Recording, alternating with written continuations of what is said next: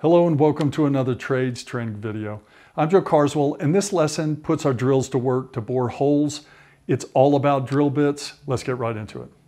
To start with, let's look at a twist drill bit. So you'll have the shank of the bit. This makes up the body of the whole part. You have the flutes that are cut into the bit. These will run from the tip halfway up the shank. Also, the shank turns into a smooth shank here on the end. That fits into the chuck of your drill. It'll clamp in tightly. You might see some flat faces on this shank. Those will help that bit not spin in the chuck. The purpose of the flutes on any drill bit are to help remove the material as the cutting edges cut it out of the hole. So if I turn this bit in a forward or clockwise direction, you can see the flutes moving upward. They would be removing any sawdust or whatever material is being cut out of the hole. A close look at the point of this drill bit shows you the cutting edge or cutting lip. This does all the work for the bit. All of your material is removed by this edge. On this particular standard point, you see two cutting lips. One is marked in red. When these dull out, the bit will not do its job anymore. So you can base the performance on this bit on the condition of these cutting lips. Here you see an example of two different points on this twist drill bit. One is your standard bit. It has the two edges, the two cutting edges we talked about before. Look at this split point bit. It's adding two more cutting edges. So now you have a total of four. 4 is better than 2. This bit will cut better than your standard bit. Another type of point you might see on a twist drill bit would be a brad point. And this bit here has a tiny point on the end, really sharp point. As this meets the material, it's going to hold that bit in place. You won't get any wandering from this bit like you would on the standard point or even the split point that we showed before. Another point you might find on a twist drill bit would be a pilot point. This one has a smaller drill bit on the end of a larger drill bit. This helps when you're drilling a hole to get half of that material out before you're trying to drill the larger hole. So this makes for easier drilling. A lot of times when you're drilling holes, a great method is to start with a smaller size and then work your way up. It's easier on the tool and it's easier on the drill. So the smaller size and the larger size are built into this one drill bit. So this smaller size on the tip of this drill is cutting away material, making it easier for the larger shank to work its magic afterwards. So that's some of the parts and the points of a twist drill bit. Let's look at the materials that they can be made out of. Here you see a typical high-speed steel drill bit. This is your sort of base model, okay?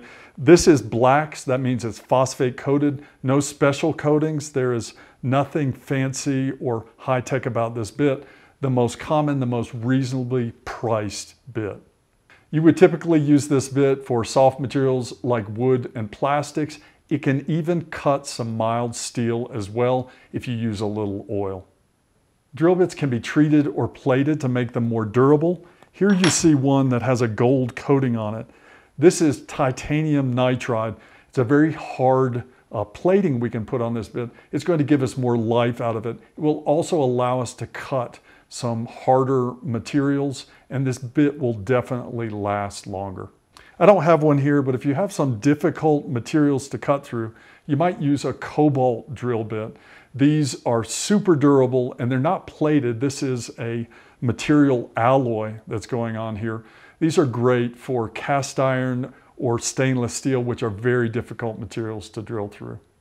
Cobalt is sort of a specialized material for a bit, and you would only use it for difficult materials that needed to be drilled. They're typically very brittle and would break easily.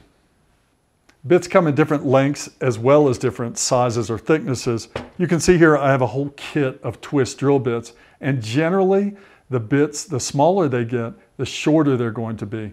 A shorter bit will break easily, so you don't want them too long. Of course, any drill bit can be made in almost any size, but these are typical ranges, and as the bit gets larger in its shank, it's going to get longer in its length. So here's an example of how long a bit can be. This bit is probably about 20 inches long, and this would be for drilling through a large or very thick masonry wall. Hi, sorry for the interruption. I had a quick message for you. We offer a lot of other lessons at our learning portal, which is tradeskillsu.com. If you're a teacher and you've found us here, we have a ton of other resources to help you with your students teach them construction in a digital environment. You can find those at teachconstruction.org. Once again, thanks for watching. Let's get back to the video. Our different bit styles come in different sizes. There's a range for each style. Our twist drill bits are going to run the range of about 1/16 of an inch on the smallest to up to, say, 1/2 of an inch at the largest. That's your typical range for those bits. If you need a larger hole bored, you would use a different style. First up here would be our spade bit. You might hear this called a paddle bit. This is also a very reasonably priced bit, not an expensive version here. The shank on our paddle bit is much narrower than the end of the paddle bit. This part here, the width of this determines the size of the hole that it bores. These will run a range from about 1/2 of an inch on the small side up to, I've seen them 1.5 inches, sometimes even a little larger. The larger these get, the harder it is to drill a hole. And these require you to have a very straight axis when you're drilling them. If these get bound up in the hole, it'll bend the bit and it can cause you a real problem with the drill doing really funky things. You can see a point on the bit here that's similar to our brad point on our twist bit. You see these spurs on the ends here. Those are what are cutting through our material. These are setting our outside dimensions of our hole. And you also have this area in here. As you can see, this bit is flat. Those work as cutting edges as well to bore that hole. I want to mention that a spade bit does not cut a very fine hole in material. These are rough cut bits. They would be used for drilling through framing. You would not expect a spade bit hole that was drilled to be presentable. A variation on a spade bit would be a screw point spade bit. The difference between this one and this one is this is just a brad point, a very sharp point. This one has a screw tip on it. What that will do is as you turn this bit forwards into the material, that screw will pull this bit in more aggressively than this other paddle bit. You can see that in some of these curved edges on this bit, and even the way that the spurs are pointed in a certain direction. All this leads to this much faster and more aggressive boring. In the same range of hole sizes as our spade bits, we have an auger bit. This is a heavy-duty version of a drill bit. This auger bit has a screw point on the end of it. It also has some very deep flutes. That's going to remove a lot of material from the hole as we're boring. This bit also has a hex shank on it. This is 6-sided and would fit into our chuck here. We're asking a lot out of this bit, and when we put it in our drill, it needs to connect tightly and stay there. There's a lot of material that this has to work through, and it's really important that this chuck will tighten down and stay connected. You might need to drill through some masonry materials. That would be brick, concrete, concrete block. All of those materials need a special bit. None of these bits we've talked about so far will do that job. This is the one you would use, and this is a masonry bit. A masonry bit does not really cut like your typical twist, paddle, or auger bits. It literally grinds the material away using a special tip that we call a carbide tip. This has been welded or brazed on the end here, and this is going to basically just wear away the brick, masonry, or concrete until it gets through. Still has the same flutes. There's material that needs to be removed. Same shank. This tip, or this carbide tip on the end of this masonry bit, is the critical part that makes it work in those really challenging materials. If you need to drill a large hole, you might use a hole saw. Hole saws are actually a combination of parts. You're going to have your arbor, and this arbor happens to have a pilot bit connected to it. Sometimes these are removable and replaceable. As you can imagine, if this dulls out, this bit would not, or this hole saw would not work as well. You also have a collet on the back of here that you would attach any of these sizes of cups. So I have multiple sizes of cups. They all fit on the same arbor. First, you'd pick the size of the hole saw you need. You'll use the same arbor, and this slides onto the back of this. You can see there's some flat places that fit together. It's not a round hole. That helps hold these two together. You don't want them spinning as you're boring your hole. Then this nut slides back on, screws down. Now we have a one-piece hole saw that we can use to bore our hole. Our hole saws are available in a lot of different sizes, anything from 1/2 inch all the way up to 6 inches. And the larger sizes require a lot of power from the drill to drive them. We're limited to the depth of material we can cut with this cup. As you can see here, if I lay it next to a 2x, it will barely cut through this 2x, and then it'll bottom out in the cup. We can't cut any further.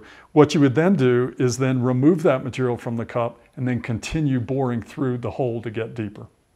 All hole saws have slots or knockouts punched into them so that the material that gets stuck in the cup can be removed easily, say with a screwdriver.